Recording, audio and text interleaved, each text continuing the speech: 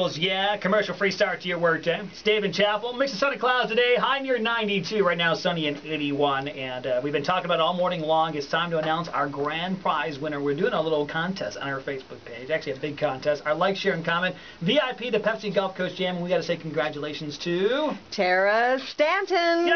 Yay! Woo! Poor Brandon chasing the We have the worst sound effects in the world. It's very low budget here. So, congratulations to Tara. She's a VIP grand prize winner. Got a pair of 3-day passes, VIP passes to the Pepsi Gulf Coast Jam.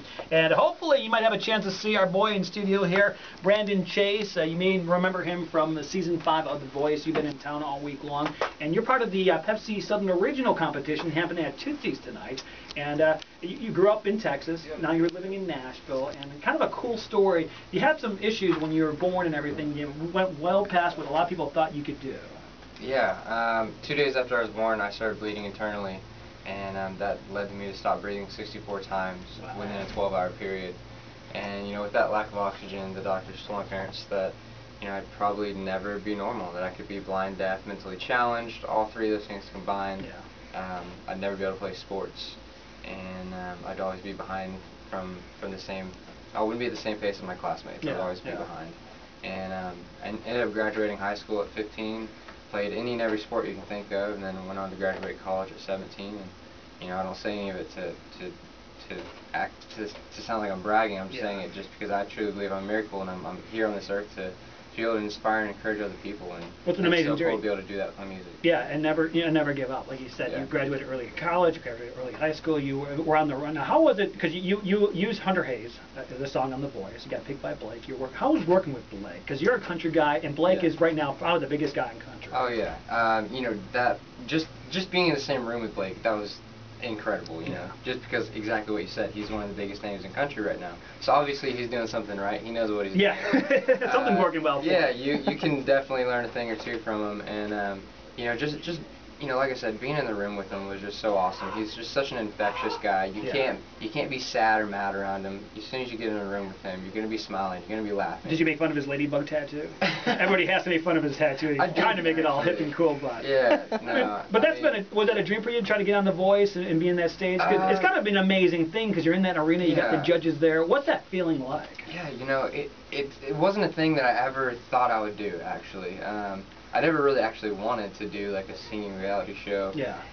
So what made you go on The Voice then? Yeah, The Voice just kind of came up. I was in a place, I was singing at a dance hall in Texas called Cowboys in Arlington, and I was there for about 6 months, and things were moving, but they just, I don't know, I felt like I was still kind of just sticking around the same place. I knew that something else was on the horizon, and there's something else that I was going to be doing soon, and I didn't know what it was, and then just out of the blue I got an email from The Voice inviting me to a private audition. Oh wow, and, that's cool.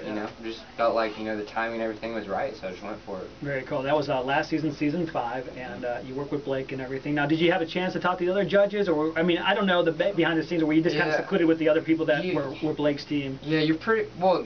As far as the other contestants, you're all together the whole time. Actually, for a couple months before you even get to audition. As far as the other coaches go, you don't really get to see them. Just kind of like behind the scenes. You missed out on Shakira. So that was the worst part about that. But they're walking around, like you see them, you don't really get to talk to them or anything.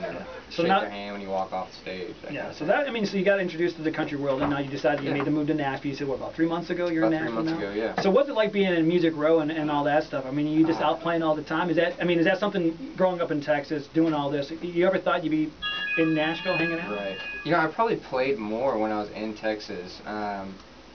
I did I did all the songwriter rounds and played a bunch of different venues and stuff before I actually moved. I had made numerous trips just driving back and forth from Texas, and that long drive, I finally just decided to just make the move instead of doing that drive every other weekend and going down to play and whatnot. So now that I'm in Nashville, most of my time's been consumed of studio, working on everything. Because you're working on your album right now. So been doing that, and also road shows and things like this here in PCB. So yeah, it's cool. Yeah, because you've been here all week long. You're doing some correspondent work and everything for the Pepsi Gulf Coast Jam. That's kind of a cool deal. I know you've been working on your album. You got a new single. It's called One, and you're going to play that for us in a little bit. Yeah, totally. All right, we'll do an acoustic version of that. And again, it's funny though. We have our intern. We call her out, and she's like, "Oh, there's a good-looking guy coming."